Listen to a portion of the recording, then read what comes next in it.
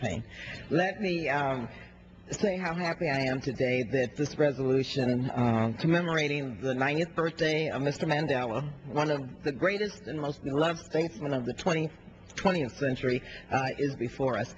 And I have to thank our chair, Mr. Berman, and of course Congressman Jefferson, who brought this resolution forward, to our ranking member on another subcommittee, Mr. Royce, and to all who have really worked together to make sure that we send a loud signal and raise our voices in celebration of a person whose life has triumphed, and we have lived to see the day that good has triumphed over evil, and the indomitable nature of the human spirit prevails in the spirit and in the life of Mr. Mandela.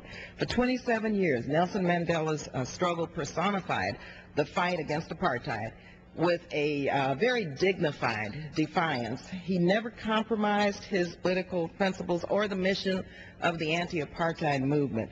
In the 70s and in the 80s, like many, I proudly served as a foot soldier in that movement through demonstrations and boycotts, divestment campaigns, being arrested. We all expressed our outrage at the cruelty of apartheid, even while continuing to fight injustices at home in the United States. It was really a very proud day for myself and all of us when the Congress passed legislation in 1986, sponsored by my predecessor, a great statesman, former Congressman, now Mayor Ron Dellums, overriding President Reagan's veto, imposing sanctions against South Africa, putting our country on the right side of history. Those sanctions really did help signal the death knell of apartheid. And under the leadership of our own Congresswoman Maxine Waters, I was very proud of the fact that she introduced sanctions in our state of California, and made our state the first state to divest. And they both very recently were awarded with one of South Africa's highest honors. Not all freedom fighters live to see their struggle bring about the change that they imagined.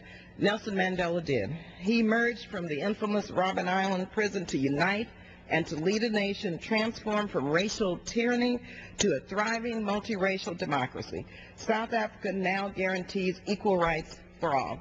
President Mandela retired from political life in 1999, but he continues to lend his voice and moral authority to causes. May I have an additional minute, Mr. Payne? I yield additional minute to the gentlelady. Gentlelady is recognized for additional minute. Thank you very much. As I was saying, President Mandela continues to lend his voice and his moral authority to causes that affect the world, such as the global AIDS pandemic, poverty, and human rights. Nelson Mandela is a genuine hero to the world. So I was last year, quite frankly, to learn when we were in South Africa with Congresswoman Donna Christensen that President Mandela and the ANC were barred from entering the United States unless they received a specific visa waiver certifying that they were not terrorists. So I'm pleased that we were able to finally rectify this indignity earlier this month when we passed and the President signed, as Mr. Payne acknowledged, this legislation to remove him from the ANC from the U.S. terrorist watch list. So I have to commend our Chairman, Mr. Berman, Mr. Royce, Chairman Thompson, Chairman Conyers, again, Mr. Payne, for their efforts to make sure that this occurred before Mr. Mandela's 90th birthday. Just as that legislation was a fitting tribute to his legacy, this too is an opportunity for us to express our appreciation to President Mandela for his unfailing belief in the power of people to change. Thank you very much, Mr. Payne. Gentlelady yields back to time.